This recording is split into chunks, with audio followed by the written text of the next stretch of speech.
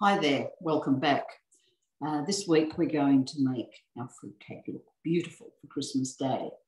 So the cake that I'm using is not the one that you saw me cook last week. Don't ask me why, it's too hard to explain. This happens to be a boiled fruitcake, one I make a lot. And it's not quite as high as the rich fruitcake I made, but it's a mighty fine cake. So to cover it with fondant, you simply buy 2 packets of the icing from the supermarket. I use the Orchard brand, and 2 packets will give you a really generous covering. If you want to be fussy, you can put almond paste on the cake. You can buy it or make it. Recipes are everywhere. And it does give you a much more professional finish to the cake. But you know, a lot of people do not like almond paste. It's got its own unique flavour. I happen to like it, but not that many people do, especially kids. So this is a kind of a lazy way of making a cake look beautiful, just using the fondant. You do need to put something sticky on the cake to make the fondant cling. I'm using apricot jam, and I've found that this particular Bon Maman apricot conserve is good because it hasn't got many lumps in it. So I don't really know where the apricots turn up, but there you are. Tastes apricot-y, but it's quite nice to handle. So to make it better for the cake, I just warmed it very carefully over the heat. You can do it in the microwave, but watch it because it'll burn. And then just pushed it through a strainer while it was hot. And so you end up with a very thick sort of puree, which works a treat. Brush it on fairly liberally onto the cake. Make sure that you go down the sides and on the corners. Otherwise, you'll have little air pockets. So just be a little bit fussy, take your time, and do this before you start to handle the fondant. I know you're itching to go, that knife has the life of its own. But you've just got to be a little bit fussy. See that little hole there on the corner? That's because I did the cheats way of lining the cake pan.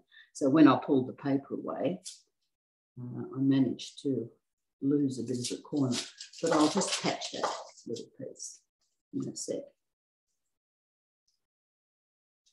Years ago, when I was 15, so it's quite a few years ago, I did a cake decorating course at the local, then called Technical College, night school, I think they called it.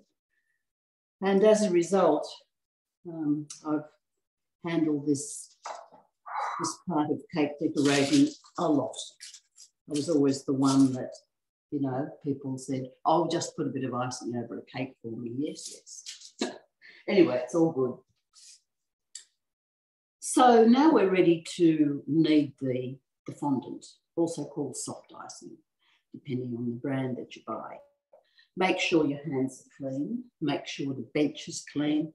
Make sure that you haven't got any crumbs lurking that might end up in the icing. So release the two lumps of fondant, and I just break them in half and then just start working them. This takes a little while depending on the room temperature and the temperature of your hands. If you have hot hands, you'll find that your fondant will get softer quicker. My hands tend to be a bit on the cool side. If you feel any little lumps of the fondant that are a bit hard, just give them a flick. It's just where the packaging has made them a little bit crisp. I can feel another bit there. Just get rid of them. So this is quite a lump of fondant to handle, which is why I'm breaking it up and doing the 2 pieces separately, and then I'll just join them together. I'm using pure icing sugar simply because icing sugar mixture, or whatever they're currently calling it, they will keep changing the name, has corn flour in it, and it makes the icing softer. And you don't want that. You want it to be quite firm quite firm and pliable. So once you've got the lumps of the fondant together, you then knead them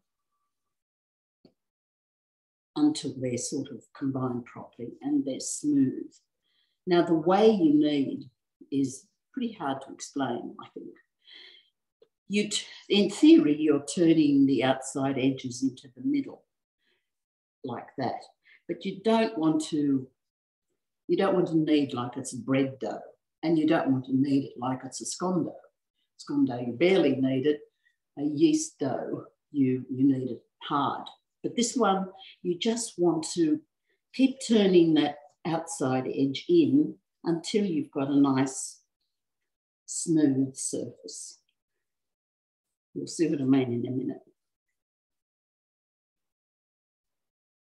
Okay, so that wasn't too hard.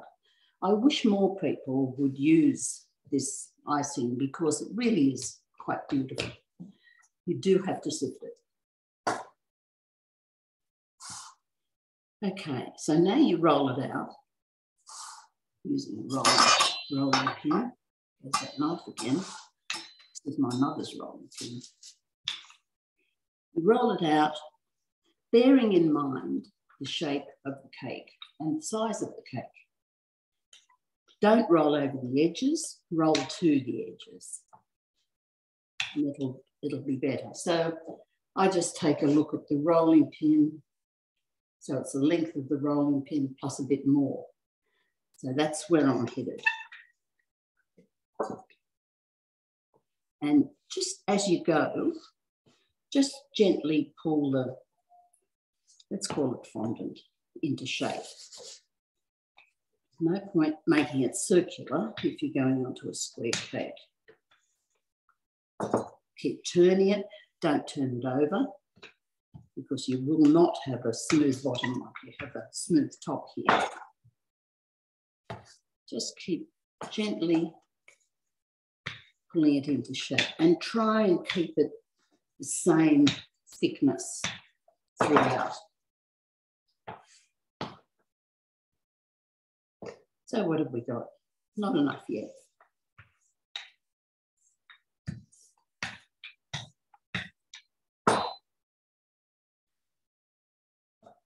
And watch out for any little bits of dust that might fly in, insects, little lumps, anything. Just keep an eye out for them and just take them away, pull them out.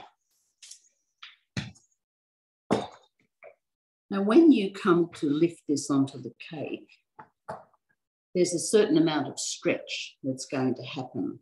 So just make allowances for that. Let's see, so that's a little bit more. Oops, see how easy it is? It gets away from you. Let it get out of shape.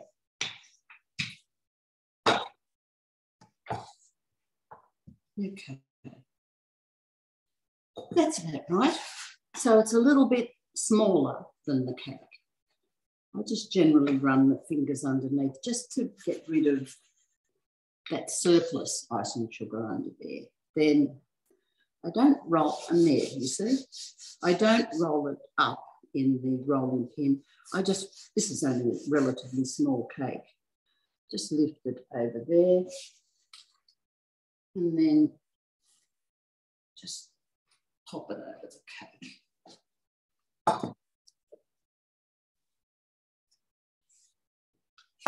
Now that wasn't too hard. I'll just clear a little bit of this away.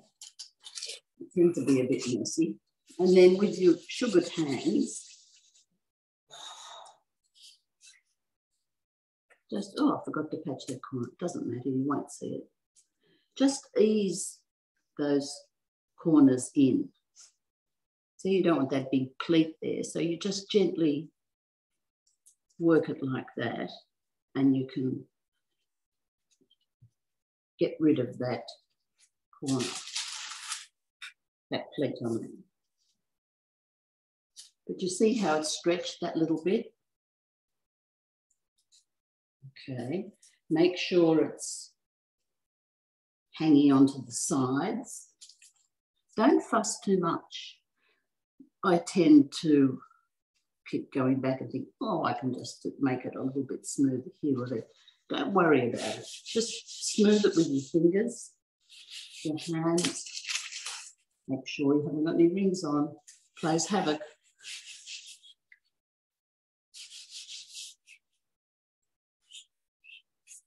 And that's it. There's a little hard bit there that I've missed.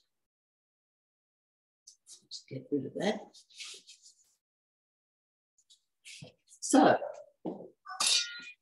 then with a sharp knife, preferably with a long blade, just cut off the surplus close to the cake. Now, if you want to, you can make all sorts of little bells and doodads out of the scraps. Let them dry till they become really crisp, hard, and you can use them, paint them, colour them. It's endless what you can do.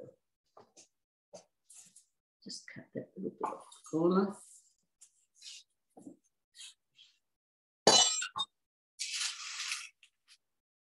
A little bit of jam has escaped there. Don't worry.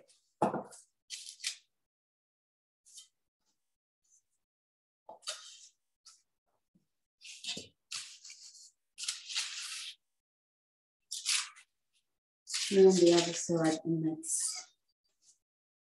pretty easy.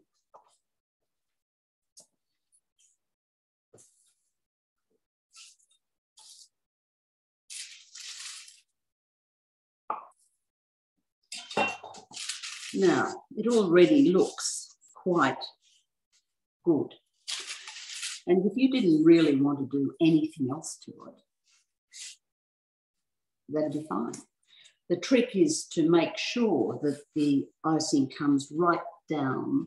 In this case, I'm just doing it on a piece of paper, but normally you do it on a board, which I couldn't find to buy. I didn't have one the right size. I had all round ones. So the thing is, you need to seal the sides, and you just do that by making sure the fondant comes right down low, excuse me, on the cake. That's it, done. So the next thing you do is put it onto, in this case, I'm going to use a plate, platter, really.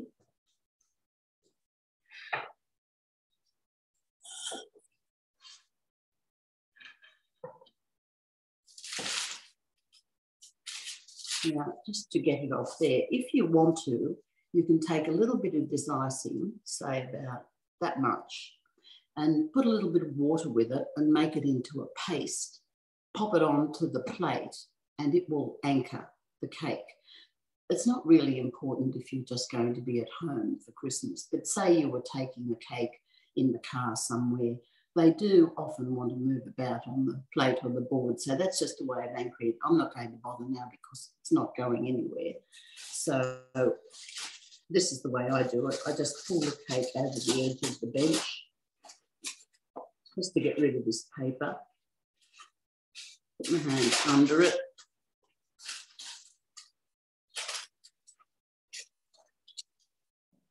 And then hopefully get it in the middle of the plate. Now, got a little bit of hand washing. See what a messer I am. Oh well.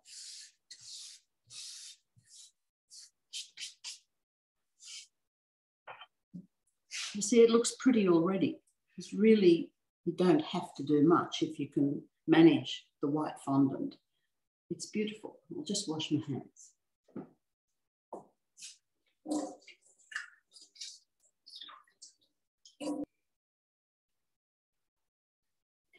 You'll need 1.5 meters of ribbon. The width of the ribbon depends, of course, on the depth of your cake. So I've cut that to fit with overlapping a little bit. So I'm just using these pins. I call them berry pins now. They used to be wedding pins. But anyway, things change. I'll turn this round for you in a second. So just secure them with pins. You can do this with icing, but it's not as good as the pins. Just count the pins and make sure nobody eats them. It's not a good look. I nearly killed my great-grandmother with a pin. Anyway, she survived. Then a bow. I've just made a regular bow that I will pin on there. A couple.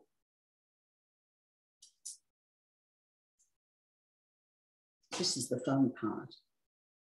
But if you've never used fondant before, trust me, give it a go. It is so easy to use, providing you don't play around with it too much. But it's just a godsend, it really is. Can cover up a multitude of sins with cakes. Okay. So this fondant is still soft. Perfect world, you'd let it get hard, which takes a day or even more, depending on the humidity in the air. But it's much better if it's allowed to set completely. It's much easier to work with. You know, I'm nervous that I'm going to put big dents in it all the time because it's still so soft. And you feel you can't pull the ribbon too tight. So if you've got the opportunity to cover the cake a day or two before you really need to, well then it will be much easier for you. Lift these tails a bit long. Okay.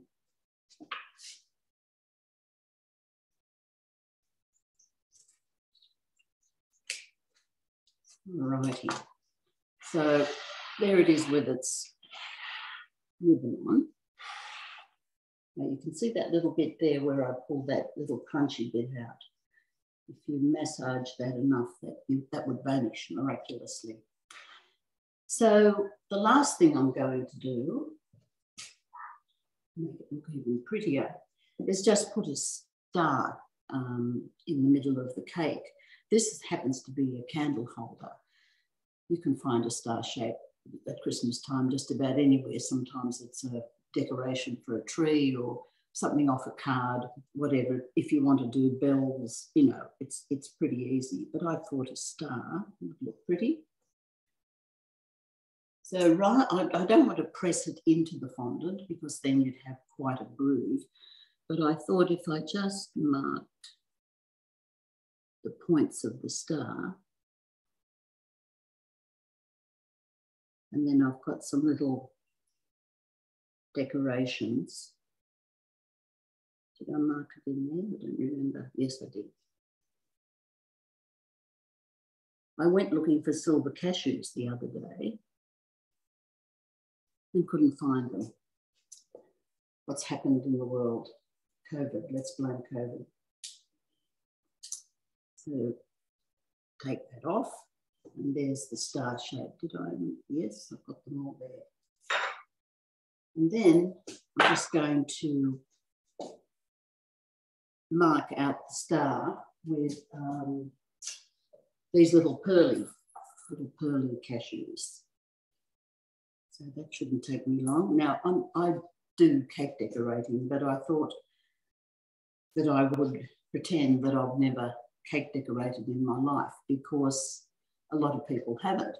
In fact, most people haven't. So I thought, well, I'll just buy what I can from the supermarket. So this is like a royal icing, which is very easy to make, but this is very convenient. And they give you a little kit of piping tubes as well. So we'll just, I've never used one of these before, this should be fun. So we'll just mark where the little pin pricks are.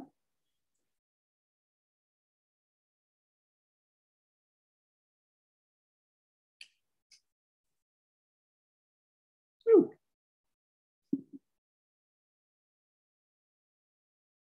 Ways that you could make these cashews stick. You could pipe a line of royal icing or this icing and put them on, or individually put them on with tweezers like I did, the little tiny blob of the icing to make them stick.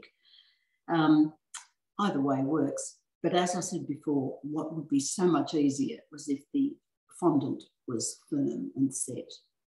So I hope you've enjoyed this session, and there'll be time for questions later on. And thank you for watching, and Merry Christmas.